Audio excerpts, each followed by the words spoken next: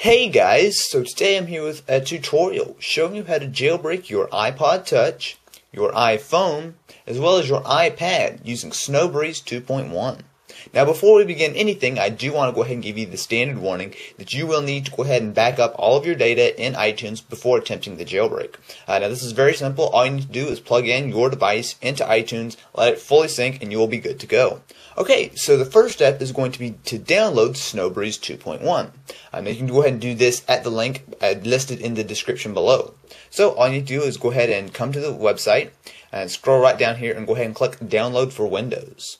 Okay, so at this point we are ready to begin. So simply go ahead and open up Sn0wbreeze and then go over here and click Next. So at this screen it will ask you to go ahead and give it your IPSW file. Basically what this is the firmware file for your respective device, whether it be an iPod, an iPhone, or an iPad. So basically what you're going to need to do is find how to find this. So you're either going to need to go ahead and look for it on your computer, or you might need to go ahead and download it. So go ahead, your best bet is just to Google whatever you're looking for. Once you found it, go ahead and click Browse. Now go ahead and select your firmware and click Open. Okay, so once it finishes verifying your firmware, go ahead and click Next. Now it will ask you, do you want to use simple mode or expert mode?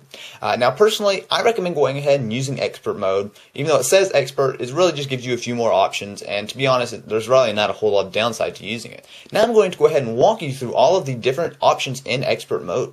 So to begin with, let's go ahead and go to General. Now you will see a lot of different options, everything from activating your iPhone, installing SSH, and if you have an iPhone 3G or an iPod Touch 2nd generation, you also see some such as background wallpaper, battery percentage, and native multitasking. Now pretty much all of these are optional, so you can go ahead and mix and match whatever you like. Personally, I recommend going ahead installing SSH. Definitely is a very good idea, and as soon as you do this, it will tell you how to change your password, which is important. Of course, you can do that after you jailbreak.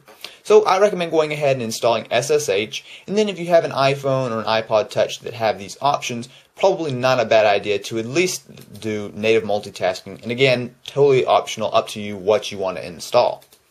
Okay, now we can go ahead and click Next, and that's one of really the nice features of Sn0wbreeze is the fact that you can go ahead and install custom apps and sources already through the Sn0wbreeze itself instead of doing it on your device.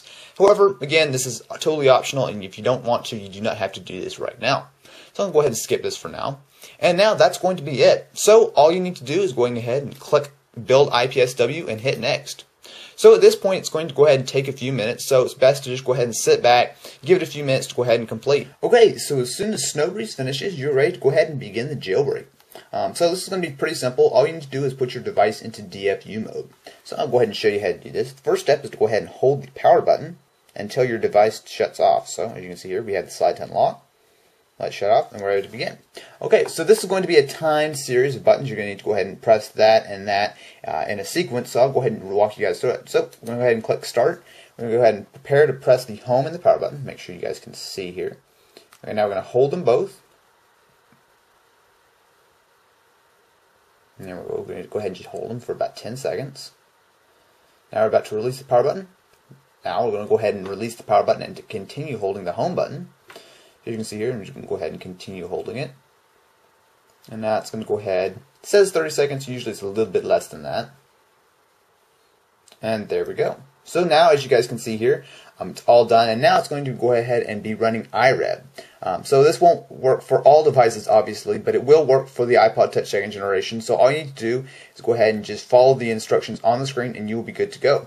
So as you see here, device is all off, and now it says that your device is now in a pwned DFU mode state. Okay, so at this point we're going to go ahead and restore our custom firmware made by Sn0wbreeze onto our device. So more than likely iTunes will go ahead and pop up on its own. If not, go ahead and open it, and it should say that there is an iPod or an iPhone in recovery mode. So we'll go ahead and hit OK. Ready to go. So now all we need to do is go ahead and hit Restore. Although don't just click it. You need to go ahead and hold the left Shift key and then click it.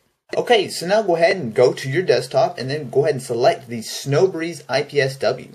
Now all you need to do is go ahead and hit open, and then it'll go ahead and ask you, do you want to go ahead and restore it, which obviously you do.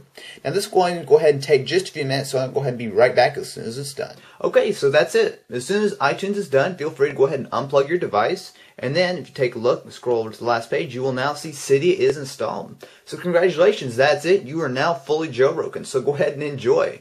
So anyway guys, if you do have any questions, comments, anything like that, feel free to leave them in the comment section below, and I will do my best to get back to as many of you as I can. Anyway guys, thanks for watching.